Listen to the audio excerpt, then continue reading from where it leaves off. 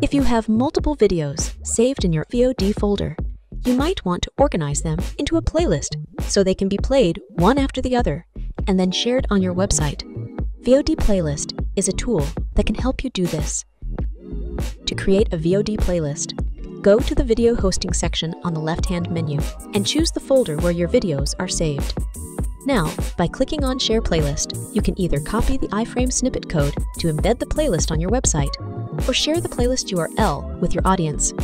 This is what the playlist will look like when it is played.